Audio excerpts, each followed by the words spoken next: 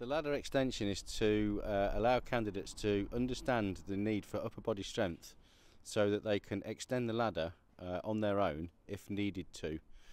Ordinarily it's a crew of 4 to pitch the 13.5 metre ladder, but there may be occasions where we need to re-pitch with a one person actually extending that and lowering that.